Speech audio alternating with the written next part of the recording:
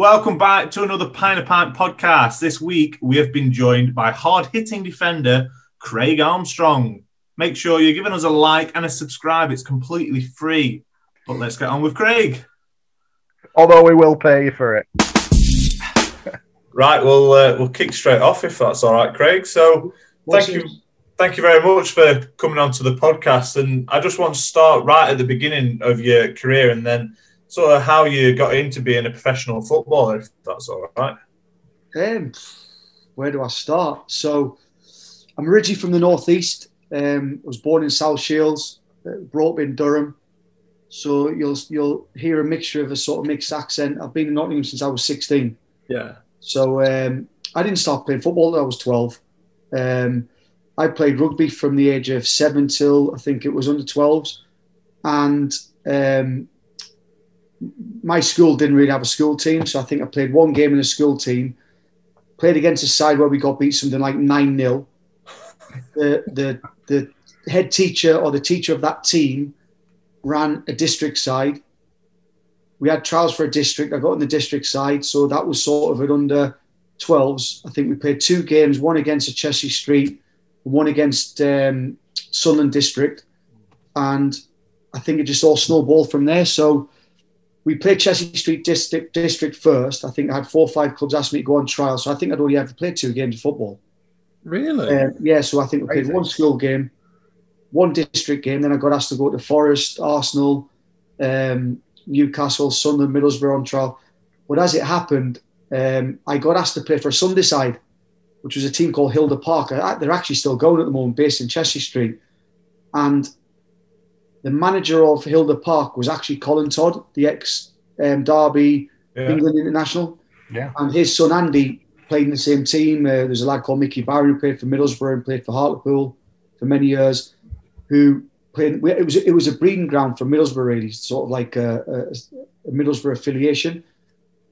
So I went home with my dad. I was asked to play for the Sunday side, and I was told it was because Andy Todd had Osgood Slatters, so he wasn't going to be able to play for the remainder of the season. So I wanted to play everything. I wanted to play football. I wanted to play rugby, and my dad said, "Nah, you can't do that. One or the other." Yeah. And I'd been playing rugby for 5 years, and that wasn't bad. So I decided I'll play football then. And my dad was a little bit pissed off, if you would say. He was a little bit upset about it. I mean, my dad's a big footballing person, but he just, because I'd played rugby and he couldn't find a sort of a football side for me when I was young. So I decided to go and play for Hilda Park. And as it happened, Andy didn't bother having any rest. He just kept playing as well. So you'd have Andy Todd in midfield with myself. Bruce Rioch's son played for us, Greg Rioch. So we had a mixture of some good young talent.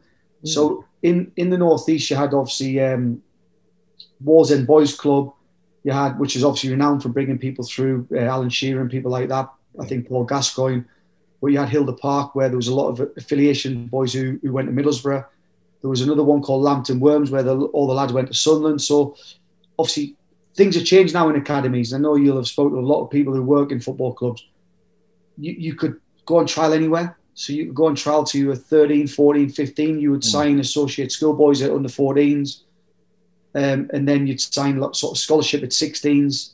So for your 17, 18, and then you'd sign a pro at sort of 17, 18. Yeah. So as it happened, that's how I sort of fell into football. So it just snowballed from there. I went to Middlesbrough Centre of Excellence. So if I went to a Forest sort of academy now, I couldn't go to any other football club. Yeah. But back then I was at Middlesbrough Centre of Excellence. I was still going on trial at Nottingham Forest. I went to Arsenal. I went to Man United, Sunderland, Newcastle. And as it happened, Forest were the team that sort of was good. It treated you well. It was a good football club, a good grounding, and I could have signed for Sunderland, and I'm a big Sunderland fan. And the trials were crap. The trials were terrible. I just didn't enjoy it, and as it happened, I ended up signing for Nottingham Forest, and I suppose the best decision I ever made, really. It's amazing. I think how every player we speak to, when they talk about like their initial, how they got into the game, it's so much more of like a magical kind of TV style story. How they're playing football, they get scouted. And I just find it so crap how it is now. Like kids getting picked up at 7 or whatever. And then just funneled down an academy scheme, playing against other 7-year-olds until they're 15, and then, oh, you're not good enough, sorry, 9 times out of 10, if not more. Yeah. And it's just such a different world, I think, that you've got now. Like, if you know, any of our kids wanted to be footballers, they'll never have that experience you did, Craig, of playing effectively with mates or whoever, or school, and some guy in a flat cap on side going, oh yeah, Craig Armstrong is quite good. It's just a better way of, it's just better, isn't it? I don't know how to put it into words. I mean, yeah, so you talk about sort of old recruitment to new recruitment. Yeah. So I work in recruitment now, so I work for a football club now, and we'll talk about that a bit later, but I went on trial to different clubs, and I signed for Nottingham Forest because Colin Todd, who was assistant manager at Middlesbrough at the time, who was my Sunday League manager, told me it'd be the best thing I ever did. So I went down to Nottingham Forest, and like everyone did, Steve Guinan was the same. I think he met Brian Clough, and sort of they made you feel welcome. I got offered a 5-year contract at 14-year-old to sign for Forest. It was a 2-year scholar, so a 2-year schoolboy, 2-year scholar, and a 1-year pro. And Middlesbrough backed it and said, "Listen, we'll match it. We'll give you what Forest have given you." And I was in a meeting with Bruce Rioch and Colin Todd at the time, and we're having a conversation, and Colin just said, like, yeah, listen, we want you to stay. You can play with Andy, and you know, you can go stay at home with your mum and dad, and you know, you like it at the football club. It's a really good, and it was a good club, a fantastic club. Yeah. So they were trying to get me to sign for the football club. And when I decided, oh, listen, I'll go I'll think about it over the weekend and make a decision what I wanted to do. And Colin said, I'll walk you to the car. So he followed my mum and dad out, and obviously because I had a good relationship with Colin and his son, and I used to go around his house for tea and stuff like that. He said, don't come here. Go and sign for Middlesbrough. Go and sign for Nottingham Forest. Be the best thing you ever do. Go and play for Brian Clough. Yeah. And because I respected him immensely, I went, all right then. And that's how it actually happened. And funny enough, my scout, Bill Emery, who passed away quite a few years ago, he brought in a lot of talented players from the Northeast. Bill turned up at my house one day. My mum and dad didn't tell me, but I knew he was a scout because he got out the car with a Forest tie on, and he had this big, massive car. And when I signed for the club, you couldn't sign till you were 14. And I'm a May birthday, end of May birthday. And what he did is I signed the contract in January of my 13th year. Right. And he just said, we'll just stick it in a drawer. Are you all right with that? I said, yeah, I'm fine with that. So I signed for Forest when I shouldn't have. So I just got put in a drawer. And that's how I ended up sort of joining the football club, which you mentioned earlier about the recruitment side of it. And it is getting difficult. The thing is, money now is so huge in the game that every club wants to get the best talent they can. Yeah. The problem that could happen is that kids playing football at 6-year-old with their mates, like we spoke about, it's enjoyable. Yeah. The problem is you've got now is every kid wants to be a footballer, and they see the money, they see the wealth, they see the limelight, they see the TV. Kids fall out with love with football. It becomes a lot harder and a lot more ruthless. I don't think there's any more players making it professional now to what it was when I came through. The difference is the kids get an unbelievable upbringing now, coaching, sports science, nutrition, sort of care, family care, really looked after by sort of a well-being person at the football club, depending on what club you're at. You just looked after immensely. Yeah. That's it. I mean, football's so huge now that these clubs can't afford to miss out on the next whoever, can they? So that's anyone who's got half a chance of making it, they snap them up and coach them, and that's just the way it is. But yeah, it does. You don't really get your sort of fairy tale stories that Luke were talking about, although you do still get a few sort of Jamie Vardys and players like that who come through later, but it's certainly rarer, I think, now than it was back in sort of 90s. Yeah, but I think the likes of a Jamie Vardy is a prime example. You know, he talks about him being a little bit too small. Yeah. Or you speak to people around the club, he might have been a bit of a nightmare of a kid as well, which you have this, you know, he's coming from a sort of a working class city, you know, tough upbringings, you know, not a lot of money in certain areas. But Jamie Vardy is possibly the player he is today because he went on a different journey. Yeah. It wasn't straightforward for him. He went to Stocksbridge, was playing at Stocksbridge while he was 16, getting kicked around off men, then moving to Halifax and then doing it again, then moving to Fleetwood and doing it again. And I mean, he just keeps getting better and better as he gets older. And, you know, I think if Jamie Vardy had been given a scholarship at Sheffield Wednesday, I don't think you would have a Jamie Vardy now. No, very possibly not. I mean, we just had Paul Devlin on, Craig, literally, just earlier today. And we had a very similar discussion about that. And it was explaining, just like you have, really, that, you know, we talk about kids now, they get a great upbringing, they might be supremely talented and everything, but if they're not getting that level of football that the likes of Vardy got at maybe 21, 22, playing against some 6'2" experienced defenders booting him as he were trying to run past him, as opposed to people just in his age group and then he's under 23 level, and it's such a different way of the world. You've got to imagine the experience is better for making it as a pro, doing it that way. Yeah, possibly, but I think there's a lot of good footballers that aren't playing at the top level. Yeah. And there's probably one thing that puts Jamie Vardy and the lads who play at the top level for the longest time and for longevity is their mental strength, their desire, their commitment. Yeah. You know, listen, there's a lot of talented players that I've played with, and you'll speak to a lot of footballers that played with some unbelievable talent who just never made it. Yeah. Because they didn't have the passion or the commitment or the desire or just they couldn't cope with different circumstances or knockbacks or setbacks where, you know, I was lucky where I didn't realise what I had until I was probably 25, 26, or realise that you have to be really fit to make a good footballer. I was very fortunate that it happened. People ask me, what do you remember about how you got to where you got to? And it's like, I don't. It's gone too quick. I don't know how I got there. Where had I been in the now and the coaching and the understanding what it takes to be the footballer, the nutrition, the gym sessions, I would have been better for it. But would I have been any better, or would I have had longevity? I don't know. Because I had knockbacks, I had setbacks, I was spoken to like crap from managers, I was treated poorly at times, and you have to come through that. You've got to find a way. If you don't find a way, you just, it's bullying. You could talk about it being bullying, and the likes of like again Jamie Vardy, because he's the prime one that you talk about and where he ended up and where he finished and where he's still going. Yeah, it's just that desire and. Just wants to keep improving every day and just loves playing football. Yeah. And, you know, David Beckham's, you know, the wealthiest footballers still want to run around a football pitch and want to work hard. It's not about the money.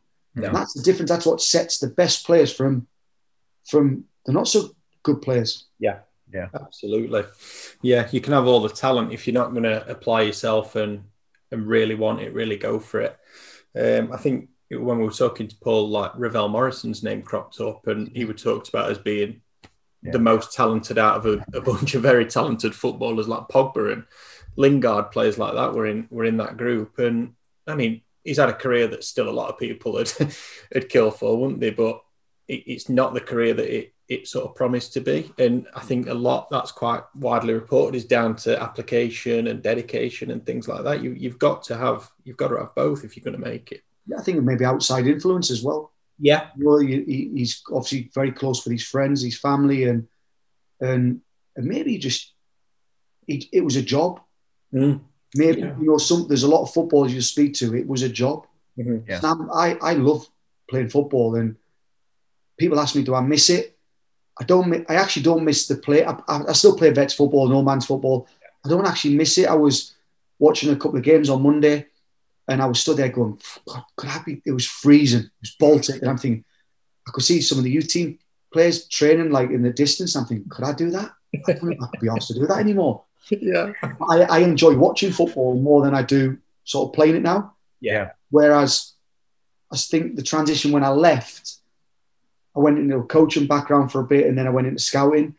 And I possibly went through a transition where I found it difficult without realising whether it was anxiety, whether it was a bit of depression. I don't know. I went through a tough time, but because I didn't know anything about stuff like that, you just get on with it and you come through it and you think, I was just moping, I was just sulking. But actually, it could have been a little bit of that transition of leaving playing professional football, not knowing what I want to do, being a bit of a part-time coach, and then not understanding where I wanted to go to and where I wanted to get to, and realising you need qualifications if you want to get a proper job, because ultimately this is not a job, playing football or watching football. It's an enjoyment, it's a passion. Yeah. So, yeah. So at Forest, she was loaned out to Burnley. How is that for... How is that for a young footballer to sort of go out and get that experience? So I was 19, so I just turned 19 end of May, and I think went to Burnley. My first month was, I think it might be November. I did a month in November and then a month in December. So the manager was Jimmy Mullen, who's from the Northeast, Jimmy. Legend. And how was it? It was strange because it was the old First Division, which was the Championship. Obviously, Forest were back in the Premier League with Frank Clark. I think he got promoted straight back up again. So it was might have been 95 I went, I think. And Frank had said to us, listen, go out and get some experience. So I went on loan and played my first game against Southend. Southend were actually in the sort of like what you class as the old Second Division Championship now. And they had some talented players. Chris Powell was playing, who ended up playing for England. And I've gone to Burnley, and you've got a guy called Ted McMinn, played for Derby. They used to call him the Tin Man, who was great lad, Scottish guy. Jamie Hoyland, who played for Sheffield United. You had Adrian Heath, who played for Everton. You know, you had some unbelievable talented players who sort of were playing at the club. And my first game, I turn up on a Friday, I train, the manager speaks to me on the Saturday before I make my debut. So this is my Football League debut. He comes into the dressing room, he says, listen, whatever happens today, this will be the best day of your life. Don't worry about your performance. You'll go out and you'll smash it. Go and enjoy yourself. I said, brilliant. We won 5-1. I got man of the match. I came at the end of the game. He's buzzing, absolutely brilliant. Never spoke to me for another month. That's God's honest truth. Never spoke to me for a month. Did you ever find out why? I'm going to say, from that debut, man of the match, 5-1. Jimmy never spoke to anyone. It was. He had a guy called Clive Middlemass who was brilliant. Clive was top guy. I think he was at Preston as well, Clive. And Clive was brilliant and picked up a few injuries because obviously I was getting used to the pace and stuff. Playing reserve team football was different back in the day. You still played it with first team players and it was a mixture and it was a good league, good standard. You know, you'd go and play at Everton, you'd go and play at sort of Anfield and playing against Neil Ruddock and people like that. So you play against top players at the time, but you're playing in front of a crowd, you're playing with the adrenaline, you're playing sort of for points where it actually matters, you know. And he never spoke to me for a month, and then my loan was coming up to be renewed, and he pulls me in the office on a Friday. My loan runs out on the Saturday. He's going, "Oh, you've been magnificent for me. You know, I want you to stay for another month. You've been brilliant. You know, I thought you'd been top." I'm going, "Yeah, all right. Yeah, I'll stop for another month." Never spoke to me again. Never spoke to me again. I just didn't know whether I was coming or going. And what I ended up doing, I just said, I think I ended up going to see Frank Clark and said to Frank, I wasn't enjoying it. I didn't, because I was injured as well. I picked up a few injuries and it was frustrating for me. And I sort of had a bit of sciatic problems with my hamstring. And so I ended up coming back, and it also coincided where they played Liverpool in the FA Cup third round, and I wasn't allowed to play it. I wasn't allowed to play in it for whatever reason. And I think the first game was postponed because of snow, and then they had it 7 days later. So I never really played a lot of games, but it was a great experience. And I still speak to some of the guys that obviously played at the time. You know, still see them on the circuit. A couple of the boys work for Everton, scouting. So you still see them. Met some really good people. And listen, I think if you speak to anyone, I think being able to be loaned for 1 month or 2 months or 3 months is better than being loaned for 6 months or a year. Yeah. Because if it doesn't work out and you've signed a year agreement, there's no get out for both clubs. You're at a football club where you're not playing and you can be frustrated. Where there it was a bit easier. If they didn't want you, they could send you back. And if you didn't want to stay, you could go back. Yeah. So I think that helped me because obviously the year after I went on another loan and a couple of loans and so I ended up having 4 loans before I actually played in Nottingham Forest first team. Yeah. The time you were at Burnley as well, I'm a Burnley fan. That weren't clear. Well, went like that. Yeah. It was a weird time that we just got promoted to what's now the Championship. We actually got relegated that season because we didn't have the squad for it, unfortunately, it turned out. But yeah, it were getting a bit... There's been a lot of rumours about Jimmy that season, Jimmy Mullen, but he were under pressure from fans and there's a really well-known story around Christmas of that season. In the chip shop, was that? The chip shop, yeah. You know, I've told Josh and Nick about that before, but yeah, some dickhead tried to set his wife on fire in a chip shop, and that's God's honest truth. But that sums some of our fan base up, sadly. But yeah, it's an interesting time that you were there. Like you said, we did have a good squad. I think was that like Andy Cook, Kurt Nolan, Andy Cook was there, and obviously John Mullins was coming through. Brassy was coming through. Yeah. Obviously, you had Andy Saville signed. You had Big John Gale who came in. Big John Gale, yeah. Paul Stewart came on loan as well from Liverpool. When he just been between sort of his. Listen, it was to be around. I mean, like I watched Paul Stewart scored the winner against Forest. Yeah. Cup. I was at the game with Forest, and I'm playing in the same team with him. When you sort of, it was a great experience. I mean, you're gonna laugh at this. So I actually see Jimmy around because Jimmy does a bit of scouting for Millwall. Oh right, yeah. Okay. And then when I finished my career, I went and played for Hucknall Town. Des Little, who played for Forest, was manager of Hucknall Town. So I said, "Yeah, I'll go and play a bit of football for you." So I live in Nottingham, so it was only up the road. And we were playing against Market Drayton, which is obviously a team in Stoke. And I was playing left back, and the pitch is crap, floodlights are crap. And this manager was giving us a bit of jip on the bench, and I basically told him to F off. Give it all out. And the next, so I've told him where to go and told him to go and swivel and not call him a knobhead and everything. And literally after I finished calling him a knobhead, I goes, "All right, Jimmy, how are you doing?" He's gone, "All right, Craig, how are you?" And I started having a conversation. It was going on, and I've not even took the throw in. It was so surreal. But every time I see him, catch up with him, and I used to say to him, "Jimmy, can you remember when you brought me on loan? You never spoke to me for a month." Honestly, but you laugh about it now, and maybe he might have done things differently. But listen, he was going through probably a tough time. Obviously, there was talk around his health and stuff like that. And then obviously what had happened with his wife. But you see him now, and he's such a lovely, lovely guy. What a top guy. Well, he's absolutely loved by Burnley fans. There's been a campaign to get him back at half-time draw for years because he left under a cloud, and then there's always been this belief he just doesn't want anything to do with the club, which is understandable with what happened. But if you know Jimmy and you see him, Craig, tell him Burnley fans do love him. I definitely will. And they want him back at half-time to give him a clap that he deserves. Not that we can do it at the minute. Yeah, tell me about it. So, from Nottingham Forest, you did join Huddersfield Town for, I believe the fee was about 750k, which is quite a large fee at the time. Yeah, I'll take that. How was that for you? And was there any added pressure on, obviously, with such a fee around it? Not so much. I mean, again, so Ron Atkinson, so I'd started the Premier League season when we got promoted. Obviously, that was the season Van Hooijdonk had gone on strike. So Kevin Campbell to Trowsborg, and obviously I used to room with Stevie Guinan when we were in the Championship, and it was strange because they got rid of Harry Bassett and Ron came in, and obviously I played the first game. I played the first 3 or 4 games. Ron came in, and then he said, "Listen, you know, we've had a bid from Huddersfield, and listen, you don't have to go if you don't want to go. You know, you've got 18 months left on your contract, but I've been promised the money." And I always said to myself, if anyone ever came in and offered money for me and the club accepted the bid, I always said that I would leave. Now, I spoke to Mickey Adams at the time, who was obviously reserve team manager around the first team as well.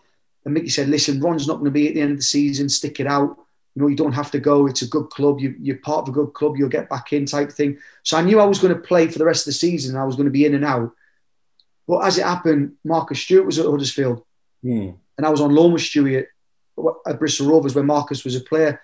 And I actually knew Huddersfield had bid 750 3 weeks before I actually went, because I had a phone call from Peter Jackson asking me would I be interested in coming to Huddersfield. He said, I don't know anything about it, Jacko. He said, we'll put a bid in for you. I said, well, as soon as they tell me, then we'll have a conversation. So it wasn't until 3 weeks later I was told that they'd put a bid in for me. But I'd sort of, in my own head, I'd sort of agreed, I think, that I would go if I could get the right sort of contract and make it right for me. I wanted to go. I wanted to try something new. I've got relatives live in Huddersfield, like my mum's sisters and my cousins are all there. And, I'm not saying that's the best thing to go where family is, but I knew people. Dave Phillips was at the club. So Dave Phillips had gone from Forest. So I don't think the fee was a big thing.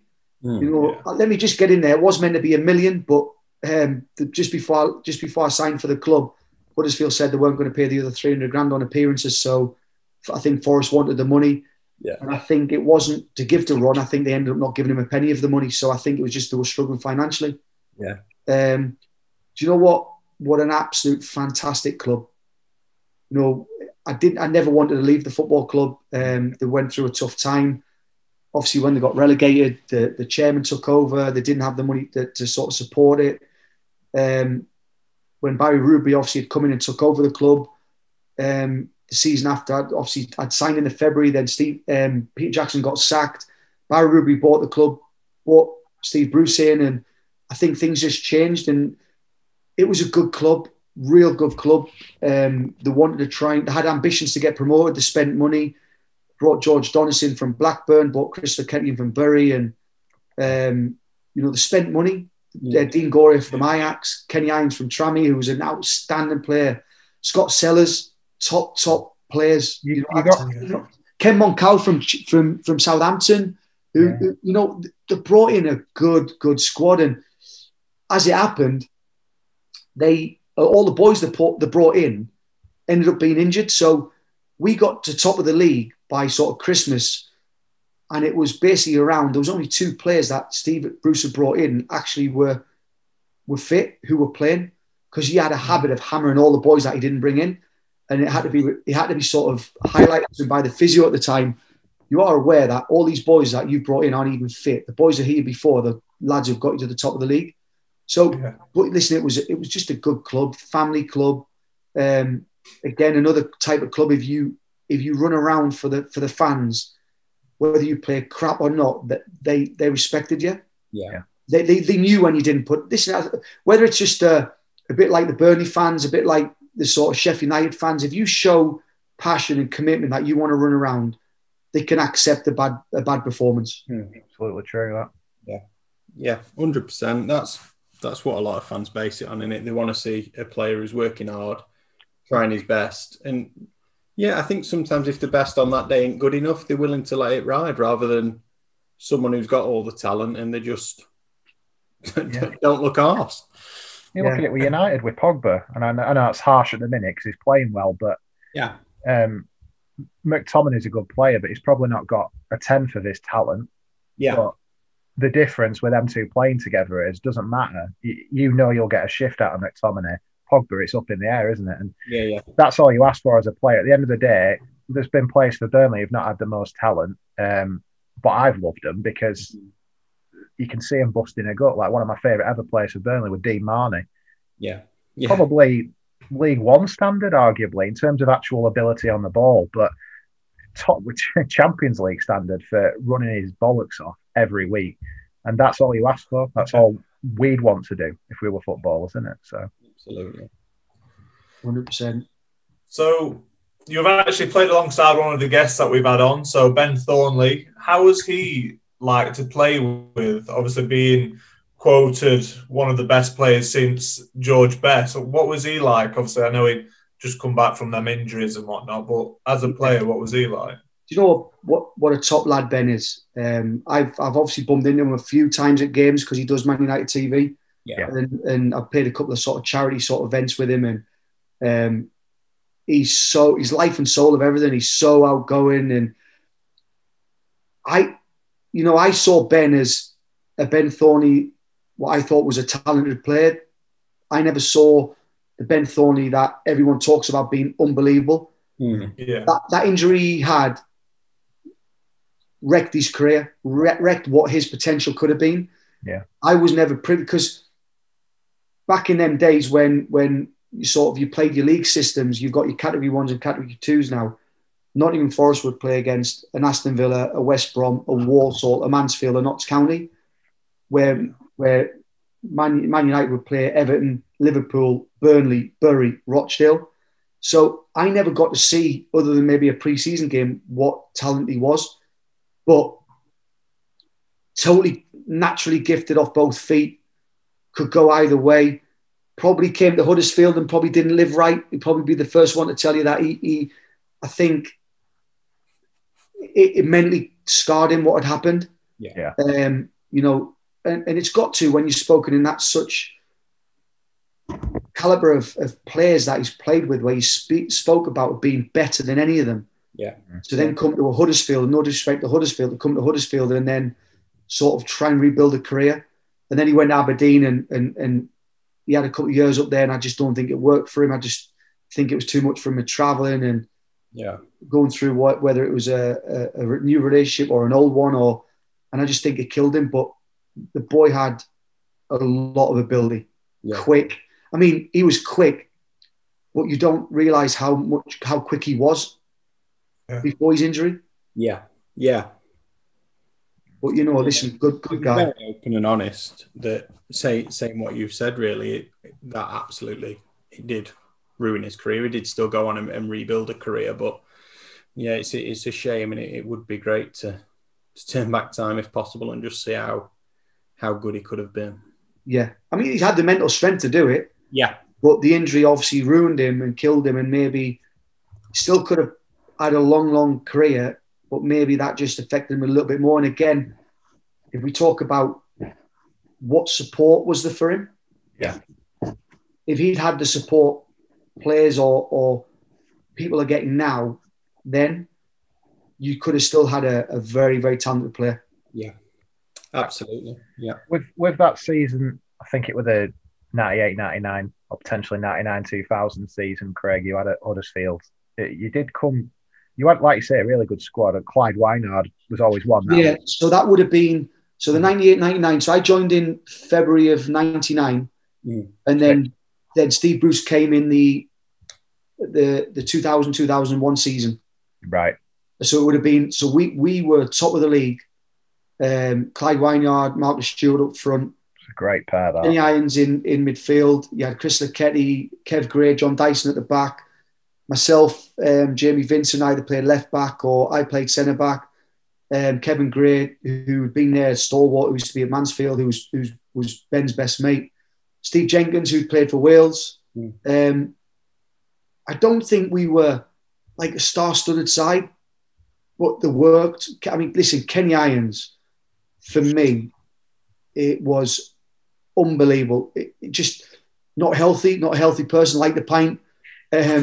Like 10 pints on a Saturday, come in Monday, train like anyone else. But as a footballer, wow, unbelievable on the ball. Ridiculous. Never gave the ball away. You had like Scott Sellers who'd come in, and Clyde up front. Clyde and Stewie up front were very, very good. Yeah. Clyde's a good lad. I mean, I see Clyde quite a lot, and lads used to call him Clive, didn't used to call him Clyde, so I don't really like that. And they used to call him sometimes Wide Yard instead of Wine Yard, because he always used to miss the target. I think we played Liverpool in the FA Cup. I played centre back with Kevin Gray, and I think Ben played wide left, and Stephen Gerrard was playing right back at the time. And we battered Liverpool on TV. We battered them first half, and I think it was TT Kamara scored sort of an overhead kick, and I think it was Dominic Matteo went through second half to score the second. But Clyde missed 8-9 chances, real good chances. And if they'd fallen to Stewie, we would have won that game. There would have been a massive upset. Yeah. And, I mean, we were a good side, and we just we just couldn't get over the final fence. I think we were in the top 6. So at Boxing Day we play Charlton Boxing Day. I think we're top, they're second, and we get beat 3-1.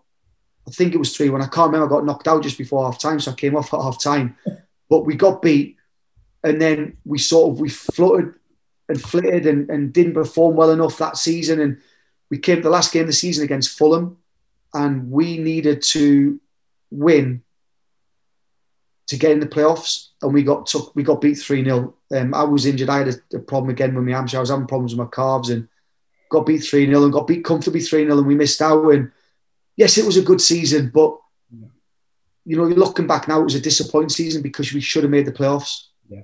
What you've just said there is almost a carbon copy of one of my favourite ever seasons as a Burnley fan. I don't know why it is, because, like you say, you've had so similar to what you've just said for Huddersfield. Really, it's a failure, but we were top at Christmas, and second was Kevin Keegan's Man City. And we played them on Boxing Day, and at Main Road, as it was, got absolutely twatted 5-1. And then on the last day of the season, I mean, we were like 8 points clear at Christmas. On the last day of the season, we had to beat Norwich by 2 goals to get beat Coventry by 2 goals to get playoffs, and then we didn't even get in the playoffs. And it's very similar to what you've just said there. Do you think it was the psychological effect of Charlton beating you then that kind of made your second half of the season so much worse, do you think? I don't know. I mean, this sounds silly, like, because of stuff like that's highlighted so much more now in the game with the analysts, you know, Carragher and Neville, and how they'll say things affect you.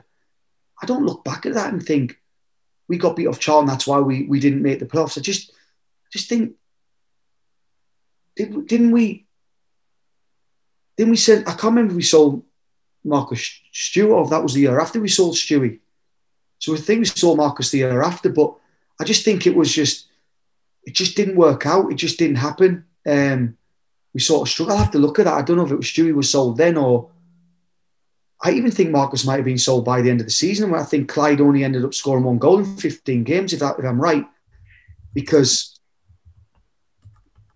I think we sold. You might be able to tell us now if you're on the internet. I think we sold Stewie and to Ipswich, because I don't think Steve believed he was good enough to play in the Premier League. I think we sold him in the February. And I don't think Clyde scored another goal. I think the only goal he scored was away at Charlton, where we won 1-0. And I think we got battered for 89 minutes of the game against Charlton at Charlton, and we won 1-0. Yeah, it was controversially sold. It was 2001, wasn't it? At 99, 2000. The running, apparently, towards the end of the season, the final. Yeah, it would have been the end of the season. Yeah. It would have been the 2001 season, so it would have been that's wrong, but 2000.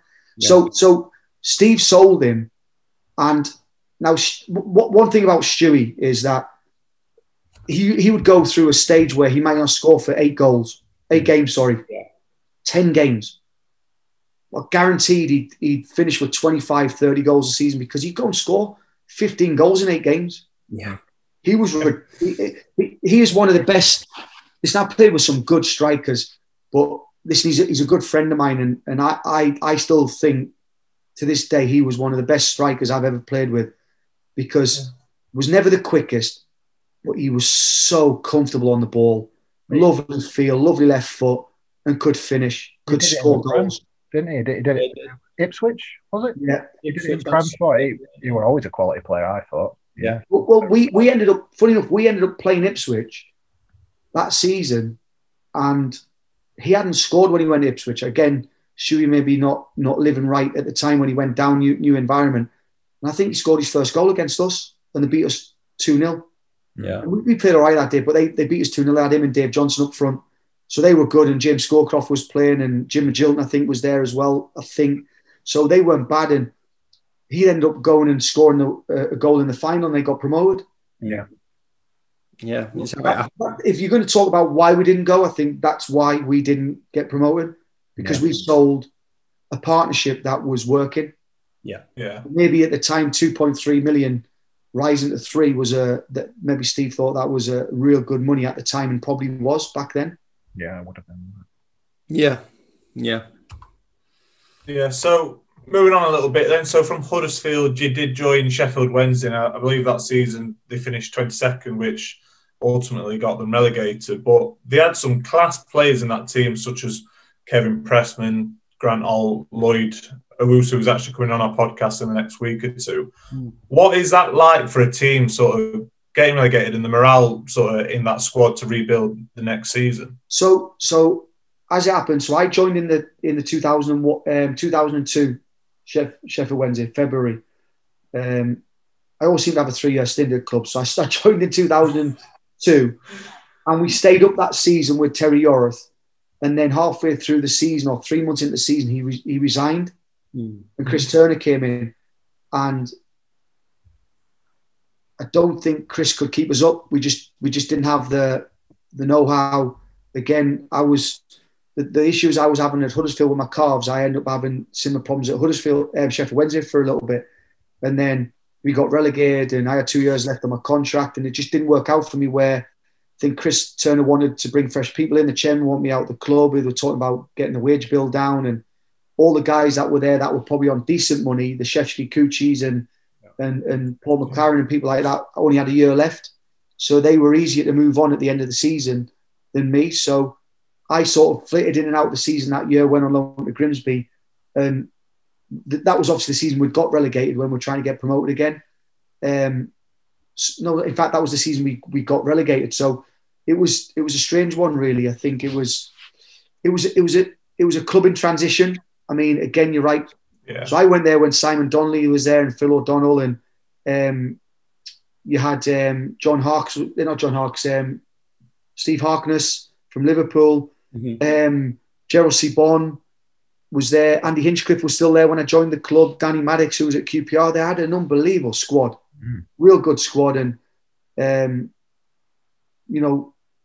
another club in transition, paying possibly too much money to the likes of Sebon and Simon Donnelly for the league we were in, which wasn't their fault. But I think that just had a backlash on the chairman, and the chairman then sort of wanted to move people on and get people out. And I think it's such a fantastic club, and again, another working class city.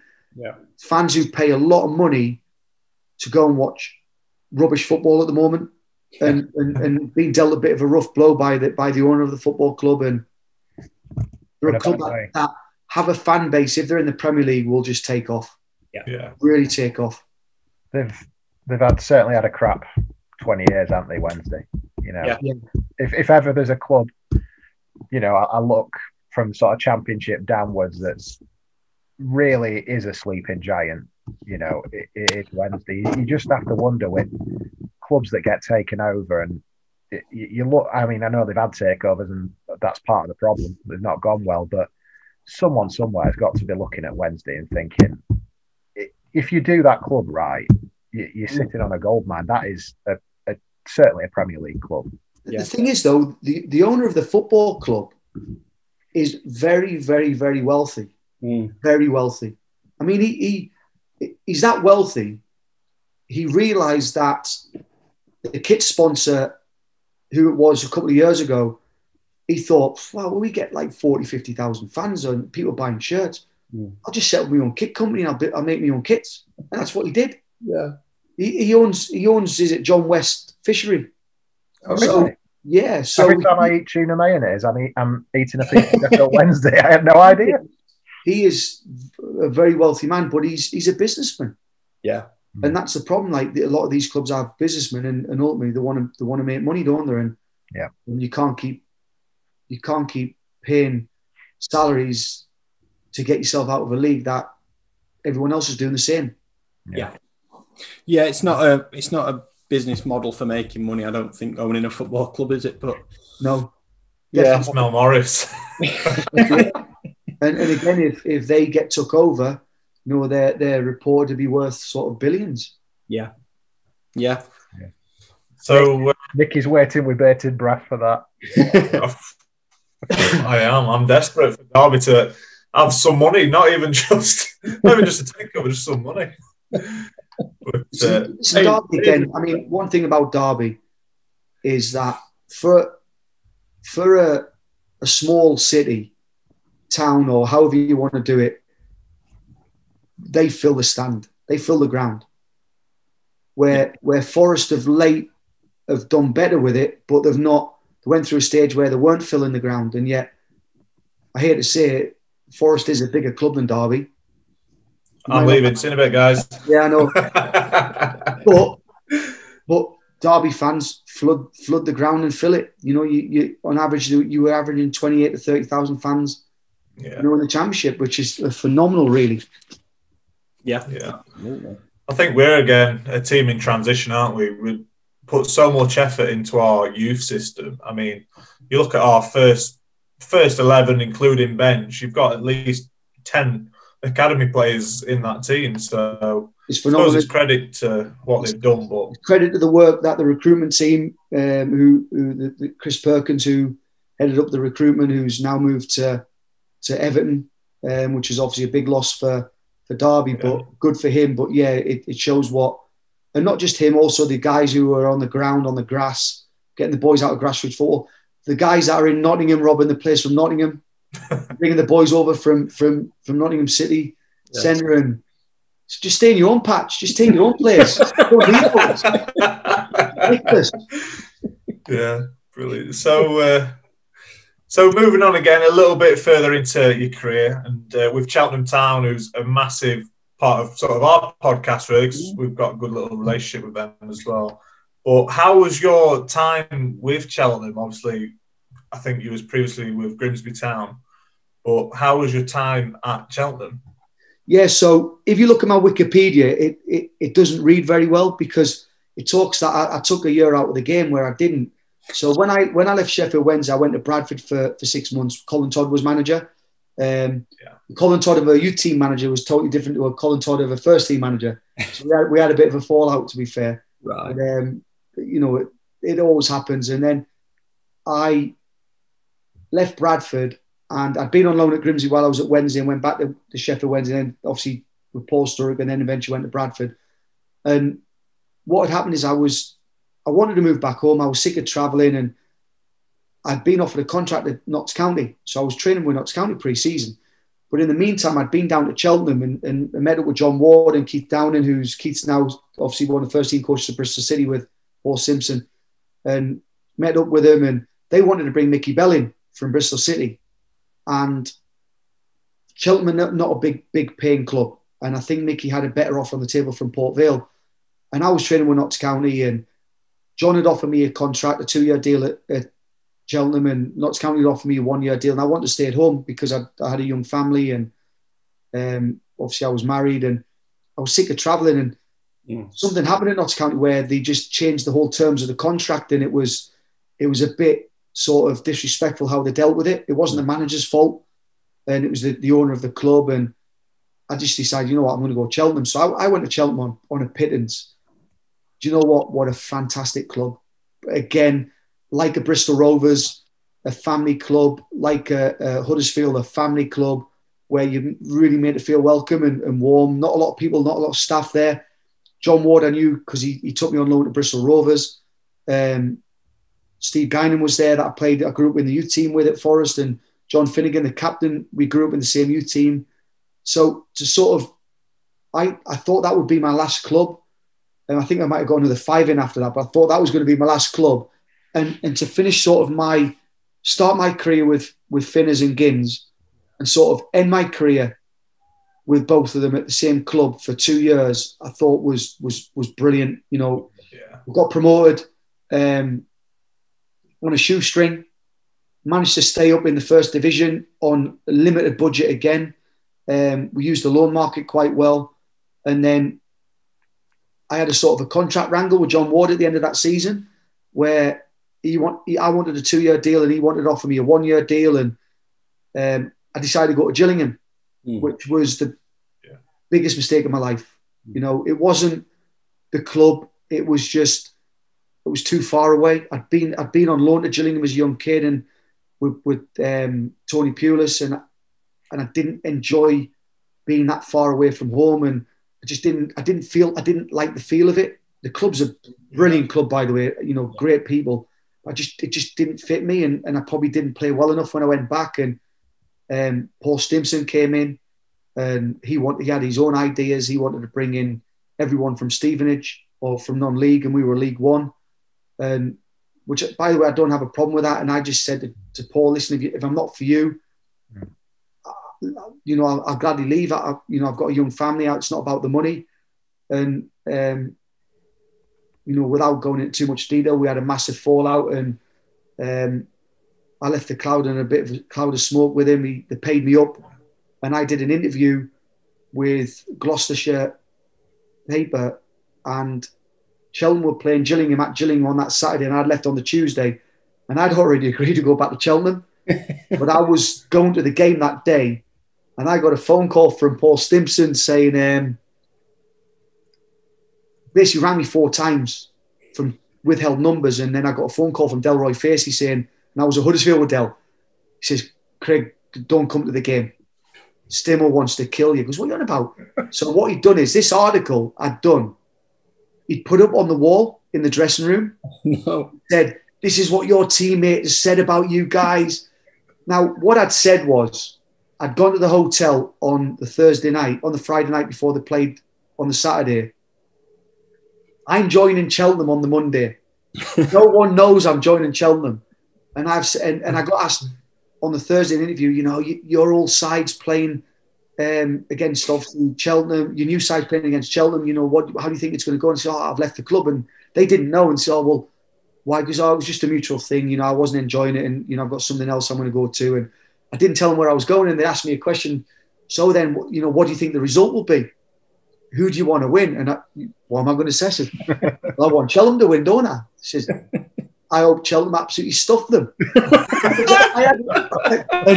and then they went on about, you know, how things had worked out. And I said, listen, Paul Sturrock was a really, really good sort of coach, fantastic coach, great trainer, loved his sessions, but he was the worst manager I've ever played for. Couldn't manage people, managed international people, treat them really poorly. But a really good coach. And what he did is he put on this article how I'd sort of wanted Cheltenham to win and I wanted Gillingham to get beat. And it was like a lot of negatives. But he managed to leave off on the article that I'd said he was the worst manager I've ever come against. And he brought in a guy called John Nutter, who actually was a very, very good player. And I wish John all the best. You know, that's for him. I was more than happy with that. Yeah. But they didn't know I was going to Cheltenham. so as it happened, and again, a little story, I went to Cheltenham and we stayed up and Gillingham got relegated. and Stimo had a sort of a habit of sort of like Nicky Southall, who's experienced player, top talent, Gillingham through and through, was player of the month for 2 months on the trot. Then he'd leave him out for a game. Someone else would come in and they'd do well. Then he'd loan him out to Dover for a month. And then he'd bring him back into League One and play him again. He was up and down. So I was annoyed with Stimo because obviously of what had happened. So I went out on a night out in Bristol with a few cricketers who played for Gloucester Cricket and a couple of lads who played for New Zealand. And we're on a night out and we'd just beaten someone 1-0 and they got beat off Crewe 3-0. So I'd had a drink and I decided that I'd text him in a nightclub. So I text him saying, "You're a good manager, aren't you?" And he... and this is after the relegation, is it? No, I hadn't been relegated yet. Oh, right, okay. I just said, "You're a good manager, aren't you?" And I put, wah, like, on message. And I'm in the bar. There was no reception in the bar. And it kept filtering in and out. And I had a couple of missed calls on my phone. Oh, it was withheld. So I got outside the club and I'm with Seamus McDonough, who played for Gloucester, and a lad called Steve Kirby, who played for Gloucester, who cricket coach at Derby now. And we'd had a few drinks and I listened to a couple of messages on my phone. There's a message from Paul Stimpson, basically threatening to kill me. And when I see you, you're a dead man and all that. And again, yeah, bit sort of drunk and got a bit irate. So Hamish Marshall rings him.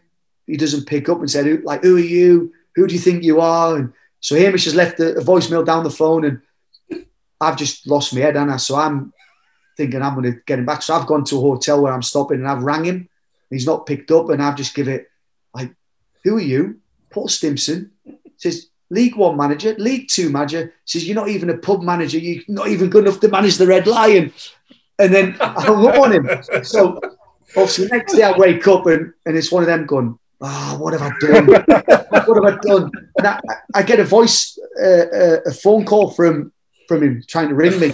So I'm thinking, how do I get it? I don't want to speak to him. I can't, and I'm thinking, so I just thought, says, Stimo, listen, you've said some things and I've said some things. My phone call last night was a reaction to your voicemails. I just said, someone banded my phone. Someone got my phone and banded you, and I didn't realise until you'd sent me the message. It was me who'd done it, but I just thought I'd cut my back. So talk about karma. I'm leaving Cheltenham with Martin Allen. I'm going to Burton on loan with Nigel Clough. Yeah. And Cheltenham are playing, I think it's are playing Gillingham in the FA Youth Cup. And I had a really good relationship with Martin Allen. I wasn't for him. He wanted to move me on, but he was fine with me. But I still don't know whether it was because maybe Paul Stimson played with him at a couple of clubs and they had a relationship and he told him that he didn't like me and all that. But so I'm in the boardroom and Paul Stimson's son plays for Gillingham. Right. So I'm in the boardroom and I'm talking to like a couple of guys and it was chocker. And who walks up the stairs? Paul Simpson. And he walks up the stairs and he walks past me, grabs me around the neck, and he says, "You ever ring me again, I'll break your fucking legs." Right? So I'm like, all right. And I'm stood with Ian Wone, who I played with at Forest. He was at Portsmouth. They had him in the next round. He goes, "Have I just heard right?" He come back to me and he says, "I'm telling you, you ever ring me again, I'll kill you." Right? Now, my only regret was that I didn't turn around and say to him, "Simo, I'll give you a ring later." That's all I didn't say to him.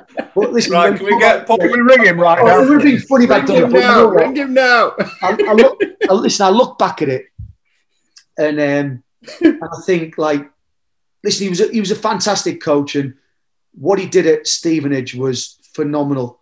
And again, difficult club to manage sometimes at Gillingham with, Paul Scally, really fantastic chairman, puts his money in, and sometimes if you're not having success, he moves people on. And I just think it was a difficult time, but I still stand by it. I think he could have managed me better than what he did. I was a senior pro.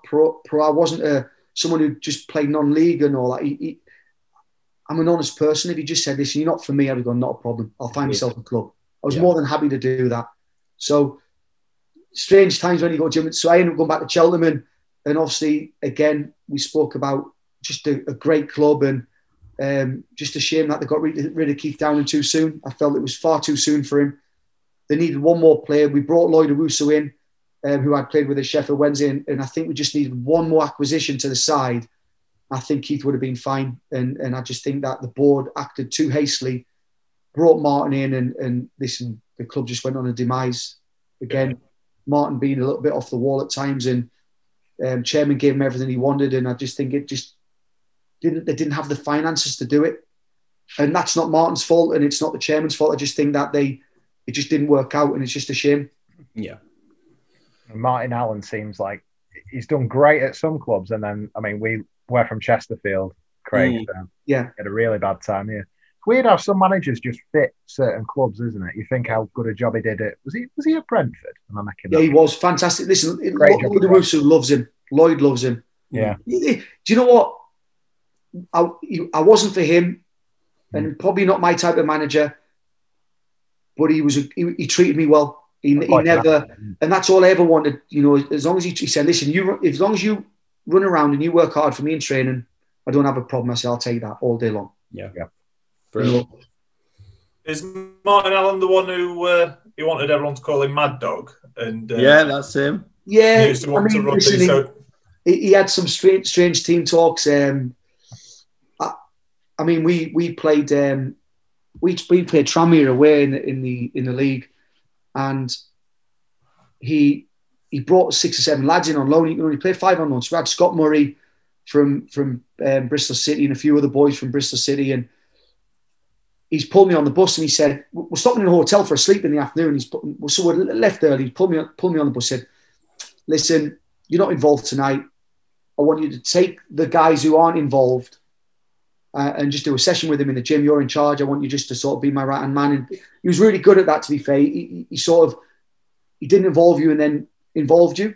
So I was knackered as well. So went in the gym and did a bit in the gym and didn't really put it in. I thought, what's the point? And he pulled me. We turn up at the sort of on the team bus, and he walks down the bus and he said, "Did you do a lot in the gym?" I said, "Yeah." He goes, "Well, no, did you do a lot in the gym?" Well, I did enough. He goes, "Oh, how are you feeling?" Because I'm all right. Because good, you're on the bench. So he had a habit of doing that. So lads would be able to rest and recover where I wasn't resting and recovering. Yeah. But his team talk in the afternoon. They had a garden in the hotel, and you had like these big sort of bifolding doors that led into the garden, and there wasn't a lot of space. Maybe only 20 meters from sort of the bifolding doors to the conifer trees. Put 2 posts up, same distance as the goal, and he's doing set plays and walking through set plays, and he's having the lads like sort of just deliver the ball or cross the ball in the box and running in, and he'd be going mad at you if like you weren't running in at pace. And then he said, "Right, it's an attacking corner. I want 2 at the back." And so you'd be stood in the doorway, so sort of like the canteen or the restaurant. Yeah. And he'd say to the guys, like, "So I want you on the halfway line." "Go on then, on the halfway line." So you can imagine what's happening. The lads are like walking into the restaurant. "I've asked you to go on the halfway line." So the lads are walking like 20, 30 meters into the sort of the hotel lobby. And they're actually, you can't even see the set plays. You can't even see them. They're literally in the kitchen to do the set plays. And then he's got a lad called Lee Ridley, who we brought in from Scunny. Ridder's a good lad. And Ridder's he's right-handed, left-footed. Right. Okay. And imagine in the garden, I'm trying to paint a picture. So if I'm the halfway line and there's the goal, yeah, there was a wall here that went round here, and there was a swimming pool. So the lads were taking corners from round the corner. So anyone stood here couldn't see them taking a corner. And then he said, "Right, there's a free kick outside the box." So he put the ball down right next to the wall. So Ridders would be stood taking like an in-swinging free kick. And he said, "Take the ball back." Because like, "Gaffer, there's no room." He goes, "Take the ball back." So the ball would literally be stood up against the wall, right? And Ridders would be sort of stood. And you imagine like trying to get your foot to cross it, you can't. And he'd be saying, "Put the ball in then." "Well, put the ball in." So all Ridders would do was just sort of wrap his foot where you'd have like 3 touches to scoop the ball into the box. And then if anyone wasn't running in properly at pace, he'd go mad at you for not doing it. So he was just off the wall. Yeah. I mean, I have got one more that I think you would love. And I know a few lads. So they did a team talk in a so when you do a pre-match meal, I wasn't at the club. I think I'd left and gone to Burton. But the lads were telling me about this. This is how crazy it is. So he was having Ridders doing in-swinging corners, right? But he wanted to take him from both sides. And they were in a restaurant, and he's moved all the tables out the way. So it was just a room. However a room is, 20 metres by 20 metres, just a small room. Food comes in, moves everything out the way. He says, "Right, we're going to set them to do our set plays."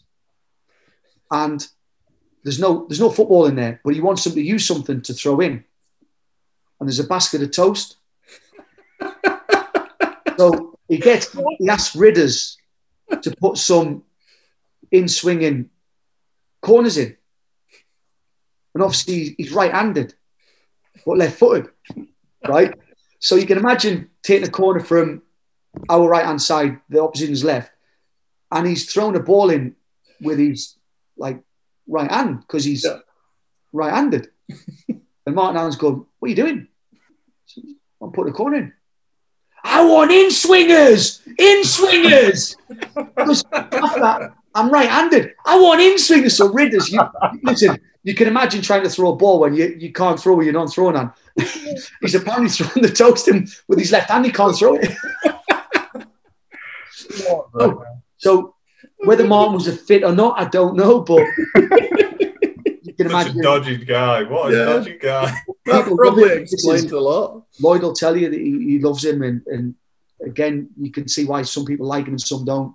Yeah, brilliant. I remember at Chesterfield, I'm sure he started off all right, and he used to always want to control like the social media side of it as well. Yeah, he did. They had on Tano is like when they were leading teams out, like who let the dogs out. Yeah. This is before all players had come out, and he's there like marching on like. You don't remember what he used to put on website, Nick? Like after every game, he'd basically put like a statement out. Yeah. And he'd always sign it off, "Take care, Martin." Yeah. He'd announce players and all sorts, wouldn't he? Today we've signed an hard-working lad from Kettering who... Hitter's a butcher's dog. Do you remember that? Yeah. What a guy. Get Martin out. Yeah, he's brilliant. He's done well at clubs. He's done well. He'll be a fit for some clubs and other clubs he's not, but he wants to run it from top to bottom. Yeah. Yeah, proper old school manager, I think, is the impression that you get. If it's all right, Craig, before you go, we've got a little Pro 5 quiz. It's all about your career. It's only 5 questions, if it's all right for us to run through that. Of course. Yeah, perfect.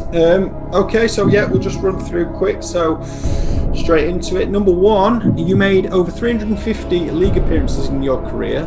Who did you make the most appearances for in the league? In the league, I would probably say Huddersfield. Correct. Huddersfield 102. Second was Cheltenham with 89. So yeah, not a bad career. 350 appearances. Number 2, you received just 1 red card in your career. You remember who it was against? I do. It was the Kidderminster. Yeah, correct. And it was against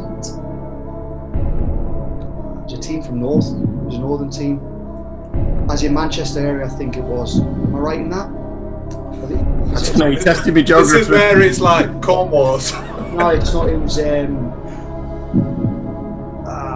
like they're not even. I think they're even not even in the Conference North or Conference anymore. They're like really low down. I can't remember who it is. It's Eastbourne. Was it Eastbourne? Eastbourne, yeah. Went near North. I've got no idea. That's hysterical. South Coast, is that? Yeah, it's Coast. I thought it was someone else. Is that a South Coast then? Or? Yeah, it is. Yeah. I went far off.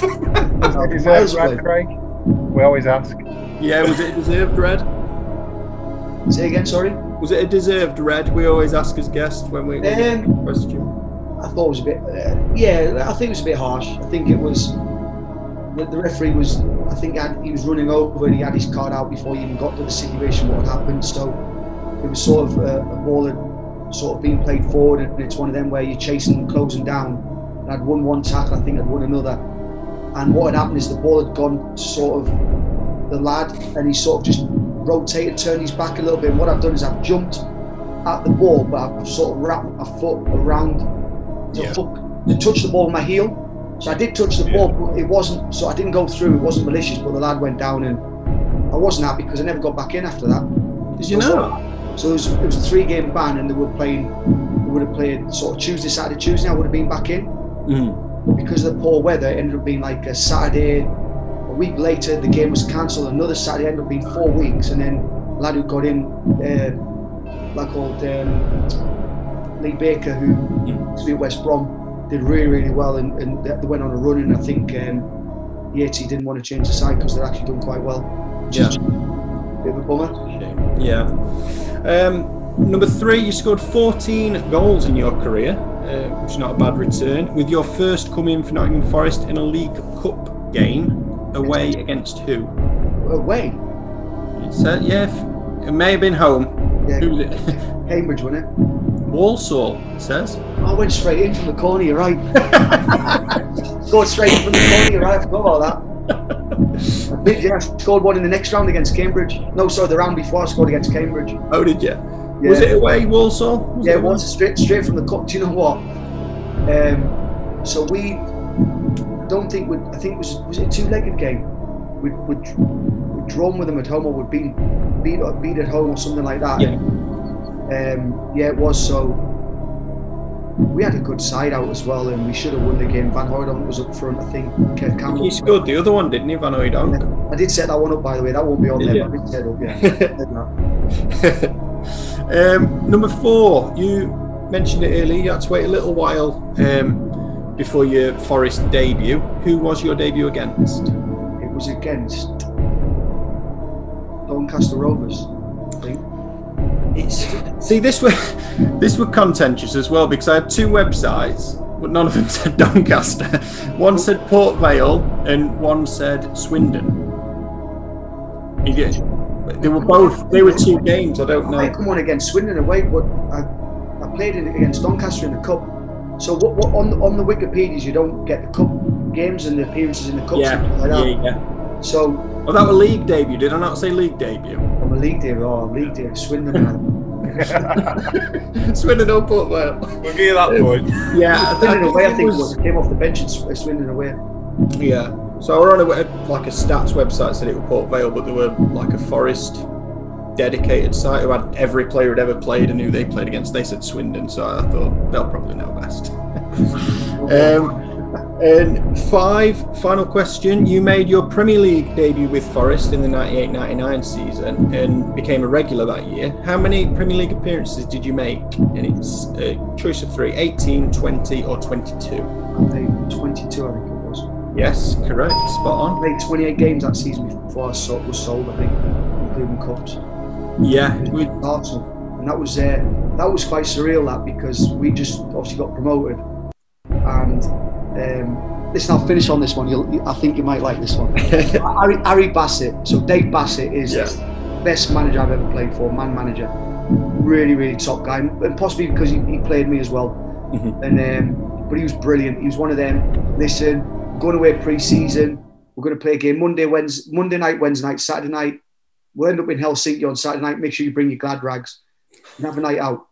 In fact, bring them for Monday, Wednesday as well. You can go out Monday, Wednesday. In fact, just bring clothes every night of the week. You can go out every night as long as you get up for training. Right? Yeah. So every league game we used to play, we used to go in a room, flip chart comes over, the team would be on the board, and you'd play like against Norwich, and you'd have Keith O'Neill played for Norwich, who was talented at the time. And Steve goes, Stoney, he's a talented boy, he's their best player. But a lot of the time, Harry used to go average. Just shoot at him, you'll score against him. He's crap, he's their best player. It was funny because he came into the club and said, you will get promoted. I believe what we've got in this room, you'll win the league. You're better than the Crystal Palace side I had, you'll win the league. So we win the league that season. Unbelievable squad. What we had, Colin Cooper, who played for England, Steve Chettle, obviously Alan Rodgers brought him from Tranmere, Steve Stone, Scott Gemmell played for Scotland, Van Hooydonk, Kev Cap, brilliant. So it was great to be a part of that. Yeah. And I was quite lucky because I was gutted we lost all the boys we did, because it meant that we would have stayed in the league, I think, if we hadn't lost the players. We'd lost that Premier League season. Yeah. It would have meant I wouldn't have played the games I played, but I would have learned my trade more. Yeah. And Harry would have still been in a job, and my career might have gone a different way.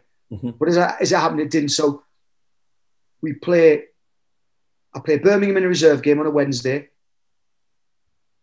Colin Cooper's injured. I'm playing against Arsenal on a Monday. So Arsenal have just won the FA Cup in the league. Double. So Harry Bassett in the room.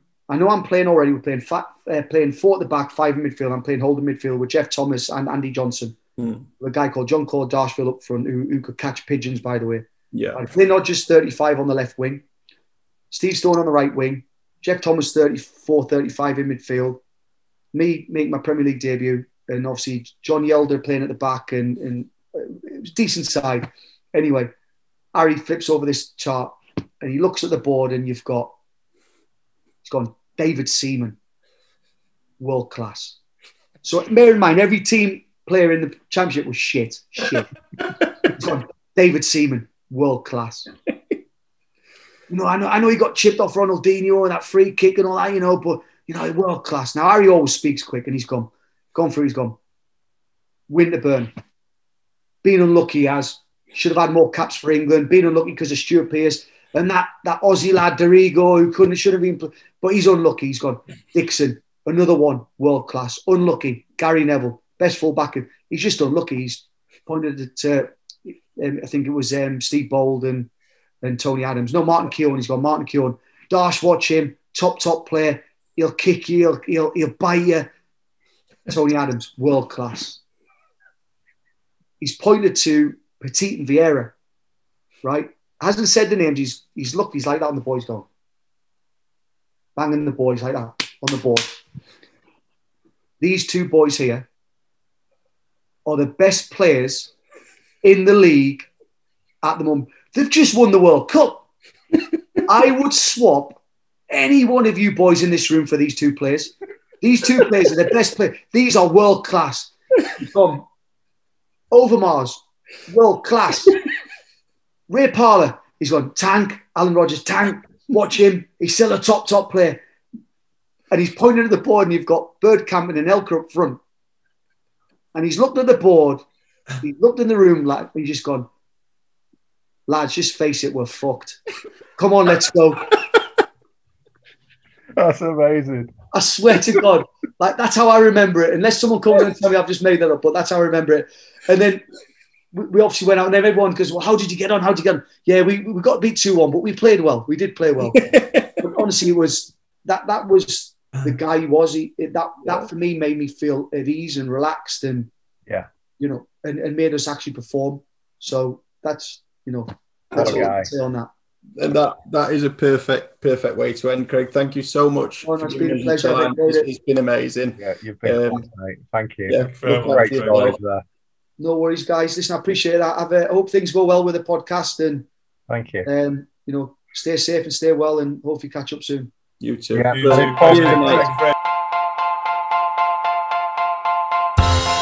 Pioneer.